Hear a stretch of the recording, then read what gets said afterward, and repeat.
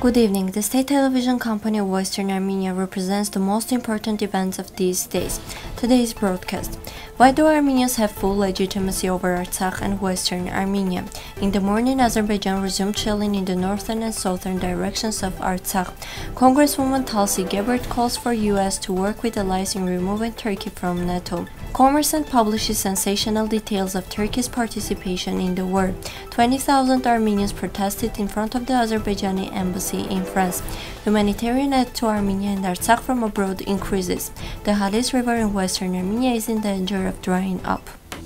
Recep Tayyip Erdogan's Turkey supplied terrorists from northern Syria, armed and pushed the Azerbaijani dictator Aliyev to attack the Armenian Republic of Artsakh. In this conflict for their freedom, security, and independence, the Armenians of Artsakh have all legitimacy, historical legitimacy. For thousands of years, Artsakh has been described by historians as a territory populated by Armenians. Greek historian and geographer Strabo, Ptolemy, and many others have confirmed the Armenian affiliation of this territory. Demographic legitimacy. Artsakh, whether independent, autonomous, or under the domination of foreign powers, has always been populated by a majority of Armenians. During the 20th century, the genocide from 1894 to 1923, the war against Turkey, or the Sovietization of Artsakh never changed this reality. Following the War of Liberation of 1989 to 1994, the 40,000 Azeris of Artsakh took refuge in Azerbaijan, from where more than 400,000 Armenians fled to join the Republic of Armenia. Legal legitimacy. Artsakh was officially in Armenian territory of independent Armenia from 1918 to 1920. At the time of Sovietization, even when Stalin arbitrarily decided that Nagorno-Karabakh should be part of the Azerbaijan SSR, he still gave it the legal status of an autonomous state. At the end of the 1980s, the Armenians of Nagorno-Karabakh, in compliance with the Soviet constitution, which provided for the possibility of the detachment, legally voted their separation from the Azerbaijan, first by the vote of the parliament of the autonomous state of Nagorno-Karabakh. Following the rejection of this demand by the parliament of the Azerbaijan SSR, the will of the independence was confirmed by the referendum of the population of Artsakh. This decision triggered Azerbaijani hostilities towards the Armenians, then the military attack on the civilian population of Artsakh.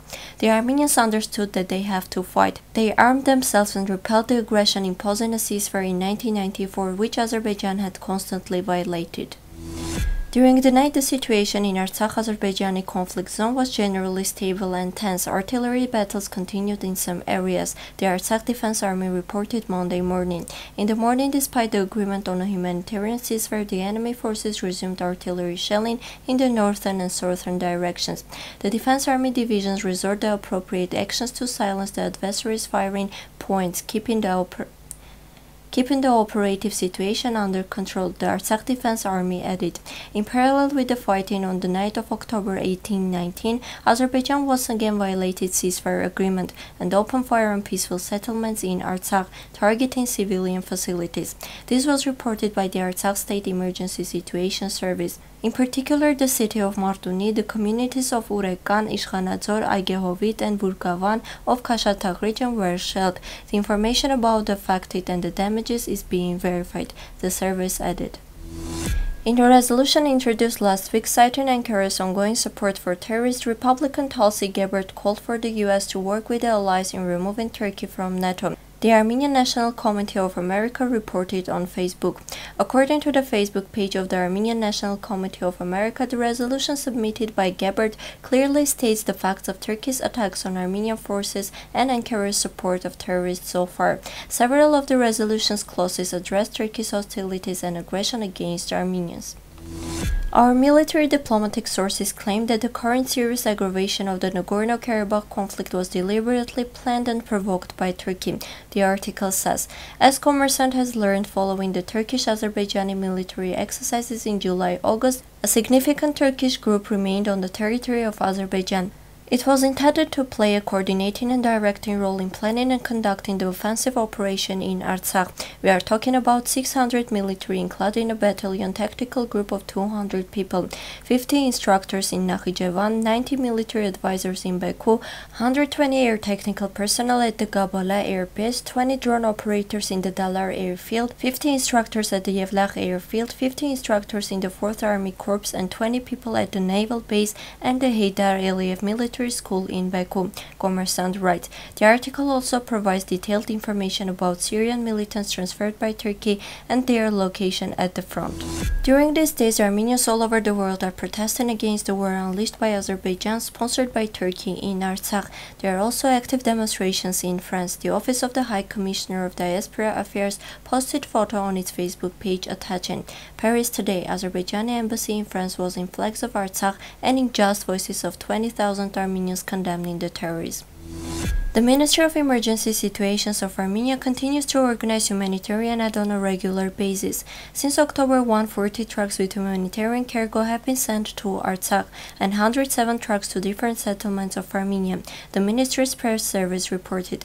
The humanitarian aid was distributed to the residents of Artsakh and to the families from Artsakh who have come to Armenia.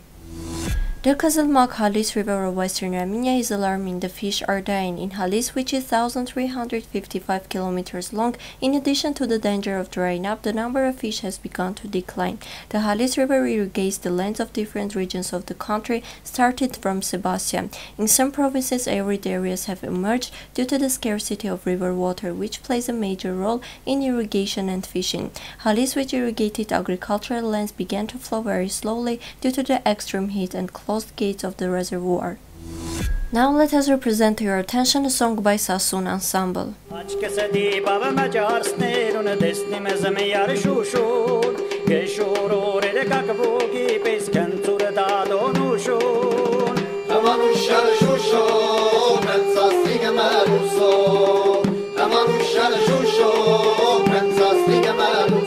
You can find the whole version of the song in the official page of Western Armenia TV.